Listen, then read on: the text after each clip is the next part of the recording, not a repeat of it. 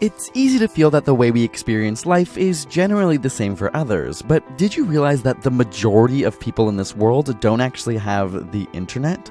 About 3.5 billion people, or only 40% of the world, has an internet connection today, meaning this digital reality we experience is actually done so by a minority of people in the world. Or how about the fact that the majority of people in the world live in this circle? In fact, it contains 22 of the world's 37 megacities, which each have at least 10 million people. Only 2 cities in America fall into this category, New York and Los Angeles. On that note, the majority of the world actually live in developing countries. In fact, modern language is now advocating to change terms like third world country to majority world country to more accurately represent that these countries are, well, the majority of humankind, even if the G8 countries make decisions that affect the majority of people on this planet. To that point, around 70 to 80% of people on this planet make less than $10 a day, while even in a wealthy country like America, over 50% of people make less than $30,000 a year. The good news is that global poverty has fallen by half over the last decade,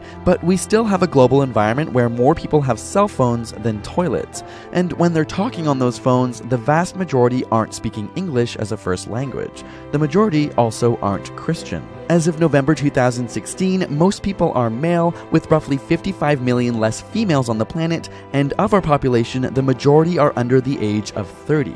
In America, once you turn 37, you're officially older than half the country. And the most common age for a person to be worldwide? 0 years old, followed by 1 year old, 2 years old, 3, 4, and then 26 years old?